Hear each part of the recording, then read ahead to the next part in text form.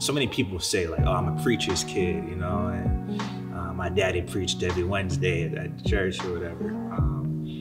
But for my family, preaching was a family business. You know, my grandfather owned a church on 25th and Warren in South Philly. And, you know, my dad took it over.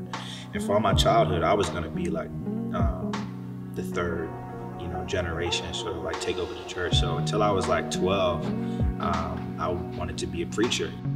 That's sort of when I fell in love with performance. Poetry specifically gave me a voice.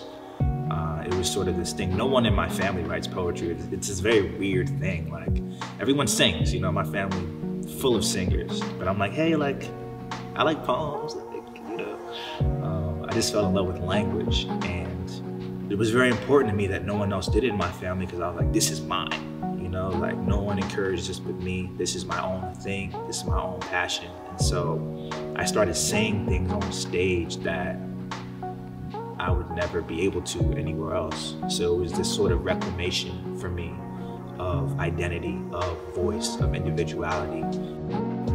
Growing up in the church just made me so, it made everything was so serious as a kid.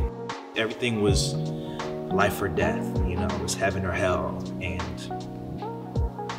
that's made my artistry very goofy. Like, now I just like to have fun.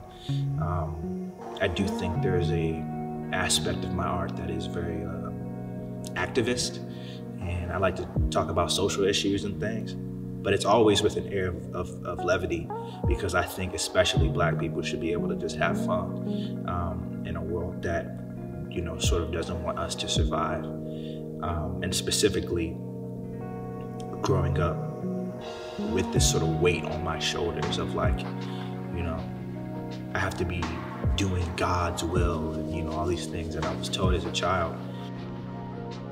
Poets are just the coolest, you know?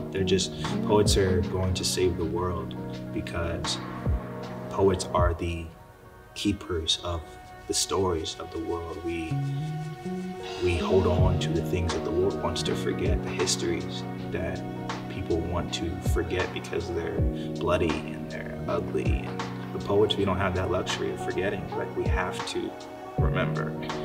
And